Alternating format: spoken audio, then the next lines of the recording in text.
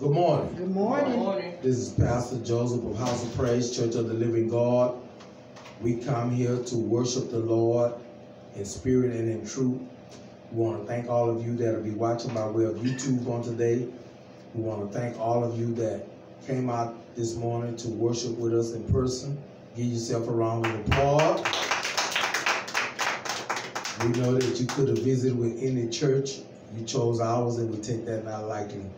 Holy Spirit, we welcome you into this place. We ask that you forgive us of any sins we may have committed, knowingly or unknowingly, and we cause anyone to fall by the wayside. Have mercy upon us. This is our Sunday morning Bible study lesson. We pray that something be said that can encourage you and draw you closer to the Lord. Let us go ahead and get in the spirit. And what I mean by get in the spirit, open up your heart, mind, and soul to receive the word from the Lord on today. If God be for us, who can be against us? All right, Sister Joseph gonna come and give us our scripture and our opening prayer and a worship song, and then we're gonna go higher in the Lord. Give her a hand clap as she comes.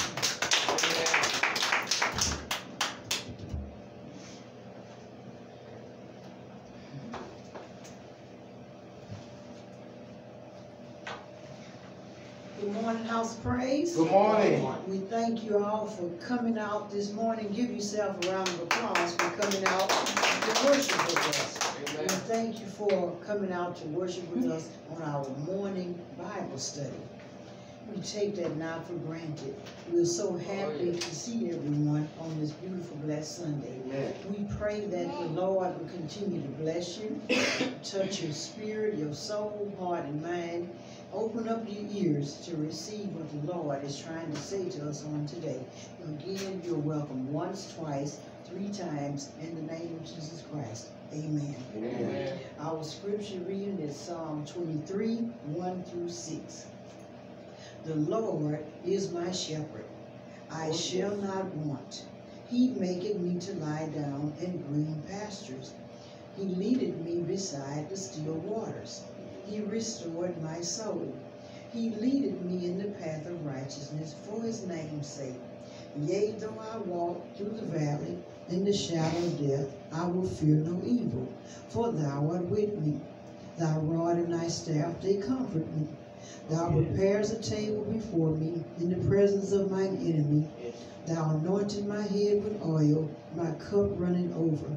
Surely goodness and mercy shall follow me all the days of my life, and I will dwell in the house of the Lord forever. May the Lord have a blessing to the hearers and the readers and doers of his word. Let us pray. Eternal God, our Father, we come this morning to say thank you, Lord. Lord, we thank you for another chance. Thank you for another opportunity to be in your house, oh Heavenly Father. Thank you, Lord, that you woke us up this morning and started us on our way. You didn't have to do it, Lord, but I'm so happy that you did. Thank you that our covers was not our winding sheet. Thank you that we're in our right mind. Thank you that we have the activities of our limbs. Thank you that we was able to walk in this morning and not be carried in by sins. And we take that not for granted. Thank you that we're on top of the ground and the ground is not on top of us. Thank you for everyone that came out to worship with us on today, oh Heavenly Father. And we take that not for granted. We thank you, Lord, for food on our table. We thank you for clothes on our backs, shoes on our feet. Thank you, Lord, for all of your many blessings that you have bestowed upon us, Lord. And if we have offended our brothers and sisters in Christ, I'm asking you to forgive us, Lord, and cleanse us from all unrighteousness. Create in us a pure and clean heart, and renew within us a right spirit. Father, I speak blessings on every person that's here under the sound of my voice. No weapon formed against them shall be able to prosper. They are blessed from the top of their head down to the sole of their feet. Anything they set their heart and minds to do, they shall prosper in Jesus' name. Father, we want to continue to lift up the man of God. Continue to feed him with more wisdom and knowledge and more understanding of your word, that he may feed us and that we may go out and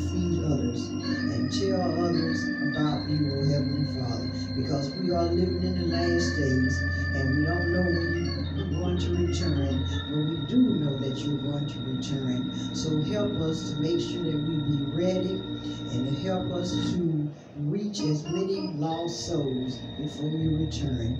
And we thank you, Father. Continue to lift me up and let me be a light to this dark and dying world, that people may see the Jesus in me and come crying, asking, what must they do to be saved? This is my prayer in Jesus' name. Amen. Amen.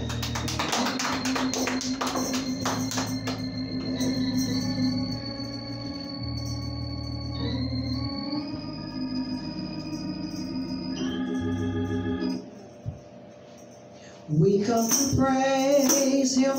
All right. We come to praise him. We come to praise him and lift his holy name. We come to praise him. We come to praise him. We come to praise him and lift his holy name. Make a joyful noise unto the Lord. Make a joyful noise unto the Lord. You are to praise him while you have a chance. We come to praise him. We come to praise him.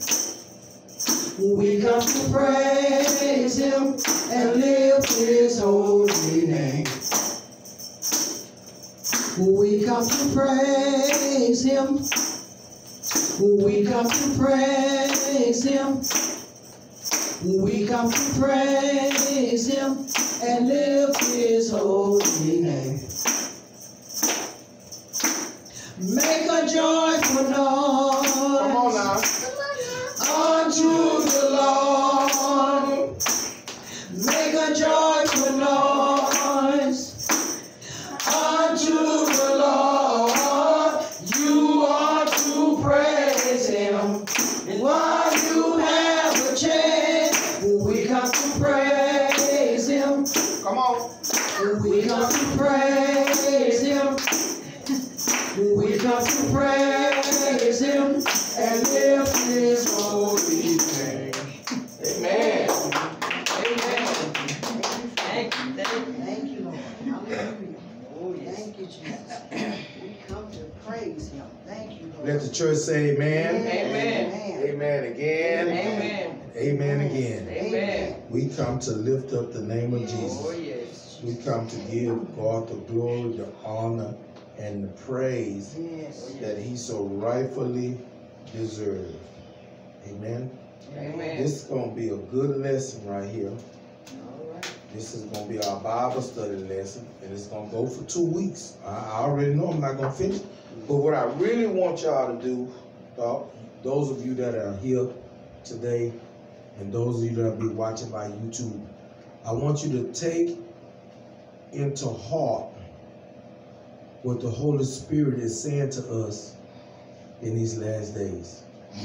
And you can be sheltered in Christ because God didn't hide nothing from us. He left us the Word of God for our learning and for our guidance. And one of the best ways to learn is learn from the mistakes of others. You don't have to experience hardship if you'll just take heed to what the Word of God teaches and from the mistakes of others. That's right. Amen. Amen. So our topic is called No Turning Back. Amen. So we're going to be celebrating for the next 2 weeks. No turning back. Amen. And I'm going to give you some good examples of some people in the Bible that turned back from God and it cost them some dire consequences. Amen. Look to your neighbor and say, I don't plan on turning back. I don't plan I on don't turning plan back. on turning back. And God don't want us to turn back. Apostle Paul said he was going to press toward the mark of the high calling of God in Christ Jesus. Notice he didn't say he's going to walk toward the mark. He said he's going to press toward it. Because the reason why I'm going to have to press my way, because it's not going to be an easy journey. That's it. Amen. Amen. Amen. If the Lord told you, say, you know what, I want you to do this assignment for me, and at the end of this assignment, I'm going to give you one wish, whatever you demand of me, but I need you to walk to Louisiana. You think you can walk to Louisiana? Yeah, you can, but you're going to have to press your way. Oh, yes. You're going to take a little time now, Oh, yes. but it can be done. Amen. It's easier to drive, or to hitch a ride, or to fly, or even ride a bicycle. It's better than walking, because it's faster. But to walk, you're going to have to press your way. You got to rest. You got to have some good shoes. You're going to have to be mentally prepared. You're going to have to be in shape. So when you try to live for the Lord, you got to press your way. Because there'll be all kind of things coming against you to deter you from your journey. We're on a journey, y'all. That's right. That's right. And that journey is I need to remain faithful till God call me home or in this world. That's right. And remaining faithful, it's easy to sin. You just sin. That's right. But to discipline myself and to be holy and to be pleasing to God, gonna take some faith. Gonna take some pressing. Right. Gonna take some prayer. You're gonna have to hurt somebody's feelings. You're gonna have to walk on some people's toes. Right. Because things gonna happen, and it's all a detour to get you off track with God. So our topic is called No Turning Back. Amen. Let's take a look at, and I'm gonna just give you the reference where you can find it, but I'm not gonna read the scripture. Cause y'all, most of y'all watching by YouTube and most of y'all here today, y'all know about these people, what they did. Let's take a look at our first person, King Saul. God anointed him. He was the first king of Israel. God anointed him to be king. God didn't want them to have a king, but the people wanted a king. Ain't that to show you how God is our God? And sometimes even what he don't want for us, when we beg him for it, he'll give it to us, even though it's not good for us. That's why you got to be careful what you pray for. That's right. Because if you keep asking God for it, even though he knows you don't deserve it, or he don't want you to have it, he will give it to you. And the Bible is full of examples like that. Right. Well, why would God give me something that he know I don't need? Because he want to teach you a lesson. That's right. That's right. So Israel wanted a king, and God said, I don't want no king for y'all. I'm y'all king. I'm going to lead y'all. Why y'all not happy with me leading y'all? They say, yeah, but all the other nations got a king, so we want a king. Ain't that sound just like us? You gave him a raise, why I can't get a raise? They got this, why I can't do that? You did this for them, why you can't do it for me? They got it, why I can't do it? Why I can't do it? Why are you looking around other people's fence? The Wiz brother made a song called Sweep Around Your Own Front Door. That's right. That's right. Before you try to sweep around mine. That's right. Amen. God say, this king not going to be a good king if I give y'all a king. And he going to take for himself, and he going to mistreat y'all. They say, yeah, but we still want one. And he gave them one. And God anointed Saul to be the first king of Israel. And God, remember how the Amalekites did Israel when they was traveling from slavery to the promised land, how this nation of people tried to attack them and forbid them from getting to the promised land, which was their destiny. Now Israel was doing good. Look at your neighbor and say, I'm doing good now. I'm doing better now. See, they can't laugh at you and talk about you no more because you supposed to have been counted out the picture long time ago. That's right. But you're doing better now. And God said, I remember what Amalekite did to you. See, God will pay your enemies back. He'll get all your enemies. You may not like how he get them, but he going to get them unless they repent and ask for forgiveness. That's why you think God tell you to pray for your enemies? So he can go light on them when he get them. Right. Pray for your enemies. So when you praying for them, God going to hear your prayer. And he won't do the harm he meant to do because you standing in the gap praying for your enemies. God want to go light on your enemies. He love your enemies too. But that's why I asked you to pray for them. Yeah, right. That's right.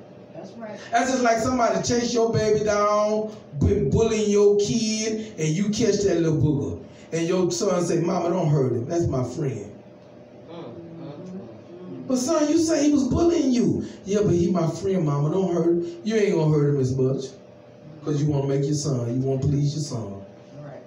That's why God actually pray for you. Because God, he'll destroy them. Oh, yes. God told Saul, go kill the Amalekites, destroy everything they have, women, children, cow, horse. Don't take none of their spoil, because I remember what, kill them all.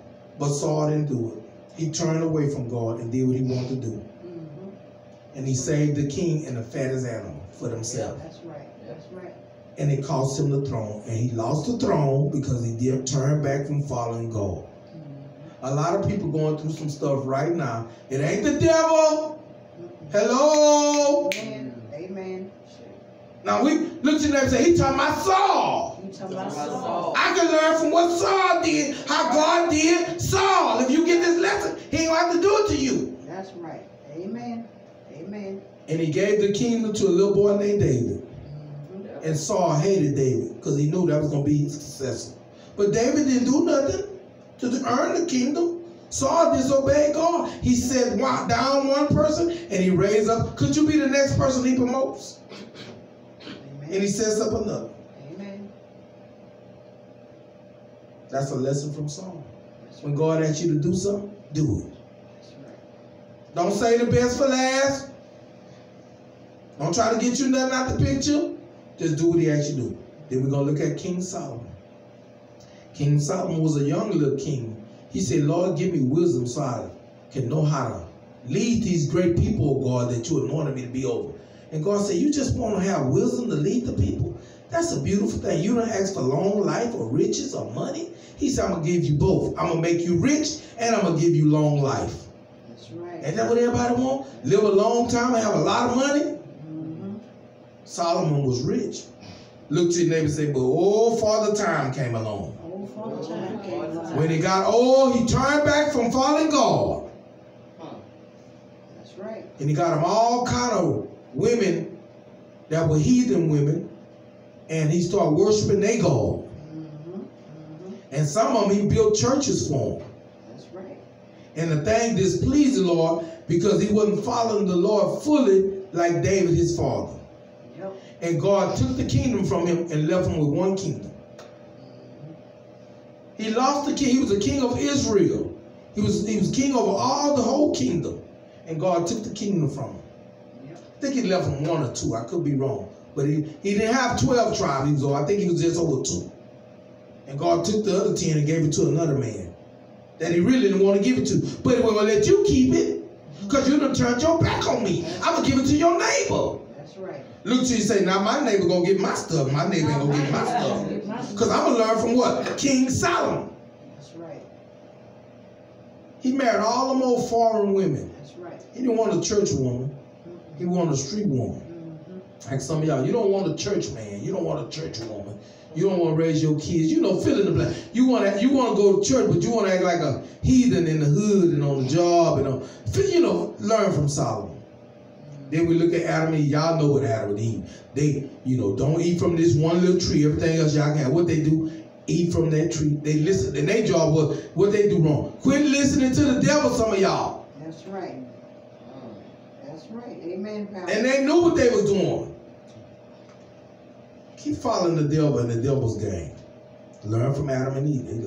They turned back. You see, they got evicted from their house. Mm-hmm. The garden was theirs. Read your Bible. God put them out the garden to make sure they don't get it back in there. He put some cherubims. Those are angels with flaming swords to make sure they don't get back in there. Mm-hmm. They got evicted. Adam had to go get a job. He was on welfare. What's this? God was feeding him. He was on welfare. That's right. God said, now go earn your food. Okay. Since you're going to listen to the devil. Mm-hmm. Now the woman had to have babies in pain. That's right. I guess before that she didn't have no pain because God told them to be fruitful and multiply. They were going to have babies anyway. Right. But now you're going to have 9 months of pain. I'm going to remind you when that baby born that you did so. That's a curse from God. That's right. Because they probably had babies without pain before that. I don't know. But the Bible said that was part of the pain.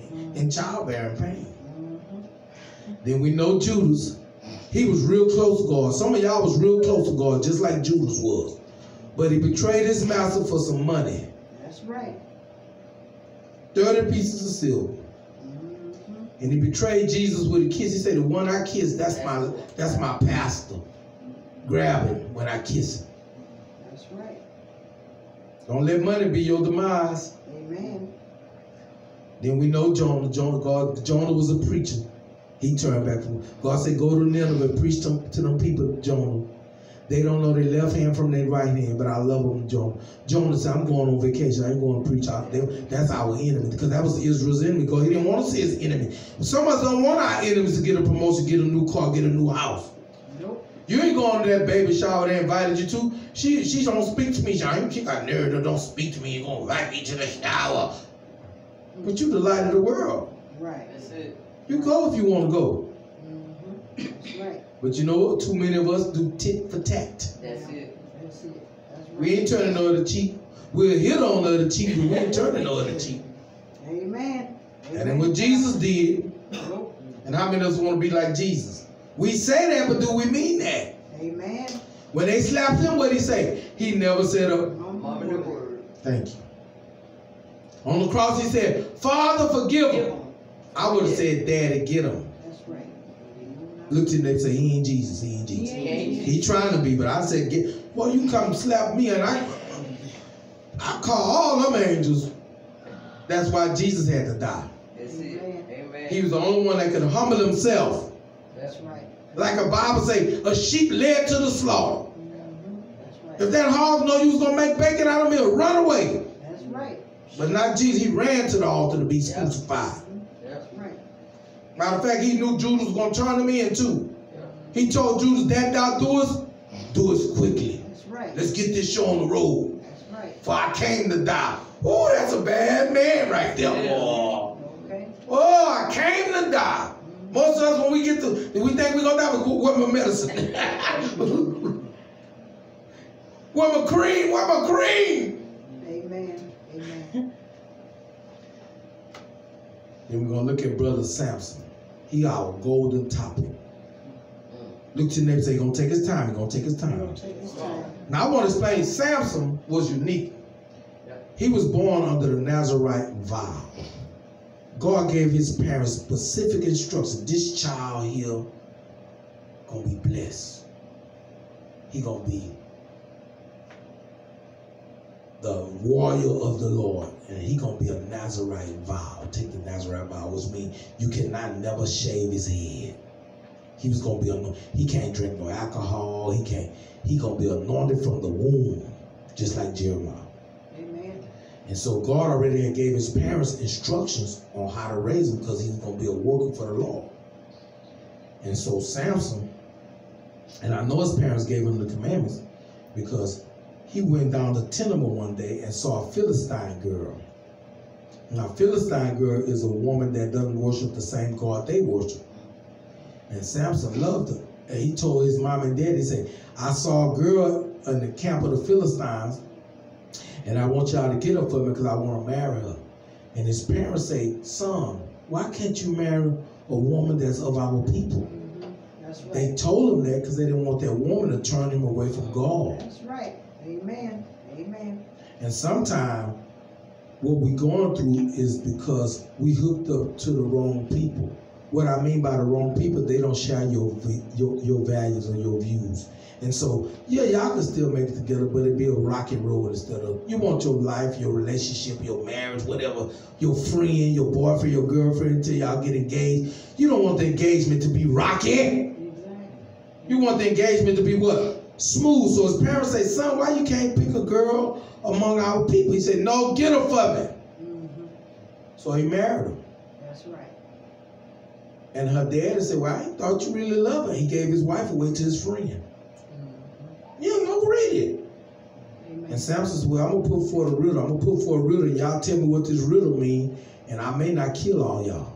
He can kill you with a, he kills, slew some men with the jawbone of an ass, a donkey's jawbone. You know how your dent. He killed some people with a donkey's denture.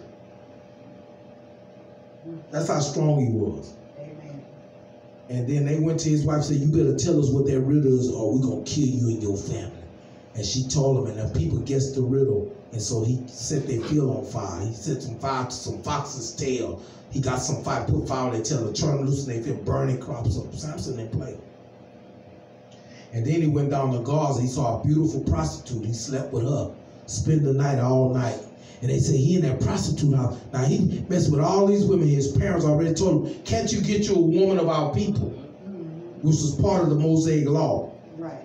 God gave Moses a law on what type of people that he wanted the children of Israel to marry. The women and the men. He said, don't let your sons marry their daughters because they're going to serve other gods and they're going to take them away from me and they're not going to serve me no more and don't have no babies with these kind of people. That was part of the Mosaic law. We're going to get into that next week. I'm just giving you a little introduction. Amen. He slept with that prostitute all night. She was from Gaza, which was a heathen nation. He wasn't supposed to mess with them kind of girl. If you're going to have a girlfriend, you're supposed to have a Hebrew or Israelite girlfriend. But he didn't obey his parents, so he turned him back from God. What the Bible say for children in New Testament? Children are what? Obey your parents in the what? Lord. That's right. Some of y'all ain't obeyed y'all parents growing up, and you still ain't listening, and that's why you struggling. That's right. Amen. That don't mean your parents don't control you, but sometimes God use your parents to speak scriptures to you to remind you of whose you are. You belong to God. That's right. Amen. And so he didn't listen to his parents. He went on and dated the kind of women, and they told him, why you can't, and I want y'all to keep remembering this part, why you can't get you a woman among your people. Right. And Samson say, no, get her for me. So he ended up breaking up with that Philistine woman. Then he got him a prostitute. He dated her for a little while. And then he went down to the valley of Sorek. And he saw a beautiful woman. He fell in love with her, and her name was Delilah. That's right. That's right. He's still dating them women. His parents told him not to date. That's right. And you know what happened with Delilah? Yes. He was weak behind her. She say, Samson, you don't love me because you won't tell me why you so strong. He said, I'm just strong. I'm just, He said, tie me up with some ropes and then I'll be weak like another man. And then she played with him. When he falls asleep, she said, the Philistines coming. The Philistines coming. That was his enemy. He was born to defeat the Philistines. That's why he was raised to defeat the Philistines. They was Israel's enemy. And he'll break the cord. And she said, Samson. And she started crying. Watch it when people cry on him. Y'all listen at me now. I'm going to stay right there for a few seconds. Watch it when people cry on you. Amen. She started crying on him because she knew Samson loved her. Against his parents' wishes. She said, Samson, why you always lie to me? You keep lying to me. Every time I ask you why you so strong or where you get your anointing from, you don't tell me the truth. And finally, she made him fall asleep on her lap. Probably fed him some oxtail and some collard green. And gave him a root beer soda like Pastor like. And said, baby, take a nap. He said, well, I'm going to go lie down on the back. She said, no, lay right here on mama's lap. Probably scratching his old scalp, making him feel good. You know how it is when somebody scratch your old scalp. Rub your bald head, whatever, play with your ear, you sleeping. And she said, tell me where your strength lies, Samson. You still operating in disobedience, though. You think you really got it going on because things going your way. You still operating in disobedience is what I'm trying to say. Amen. Amen. He said, if you just cut my hair, I'll be weak like another man. She cut his hair. Well, she didn't cut it. She called the men in that was hiding in the room, and they cut his hair. That's right. And she said, Samson, the Philistines be upon you. This time, his anointing had left. And they took him and they bounded him up, tied him up, blinded him, and made him grind cornmeal to make cornbread, like an ox for the people, because they grind the meal to make flour and bread. And he realized that he sinned against God and his parents. And he said, Lord, he felt, when they blindfolded him, he felt a pillar. He knew that big old pillar held up the building. He said, Lord, give me my anointing one more time so I can kill all my enemies that caused me to be blind and make shame of my life. And the Lord gave him that anointing. And the Bible said he pushed that big old pillar down. And it was all kind of people sitting. You know how they go to the rodeo, sit on the gate. Some people, when they have a block party, they sit on top of the buildings, all that kind of stuff. He pushed that pillar down, and they say he killed more men in his death than he did all his life as a warrior. But that was the end of his life because he turned back from what? He was fully anointed. He was anointed from birth. We come to church, we pray, we fast to be anointed. He was anointed from birth. And the lesson we need to learn from Samson is don't turn from God no matter what happens. That's right. No turning back. Give the Lord a hand clap of praise in Jesus' name.